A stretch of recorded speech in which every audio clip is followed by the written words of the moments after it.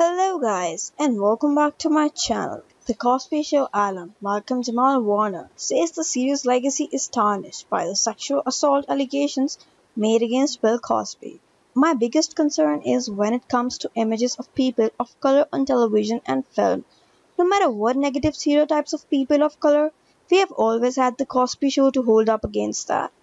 And the fact that we no longer have that, that's the thing that saddens me the most because in a few generations the Huxtables will have been just a fairy tale, said Warner, who starred as Cosby's son Theo Huxtable on the long running NBC sitcom. The legacy can't help but be tarnished. The Cosby Show was part of the fiber of American culture.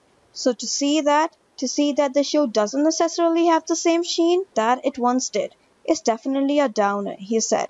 Warner said he has been in touch with Cosby, but he wouldn't comment on their conversations. I think the things that we discussed really have to stay private between us.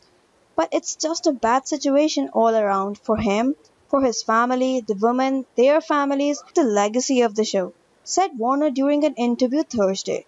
On Friday 29, Cosby accusers are set to talk about their allegations on the Dateline NBC special. Three separate lawsuits have been filed against them. Cosby has never been charged and has denied some of the allegations. Warner, who won his first Grammy earlier this year for his work on Robert Glasper's Jesus Children, is currently promoting his new album Selfless out now. He describes the third record with his band Miles Long as funky, passionate vulnerability.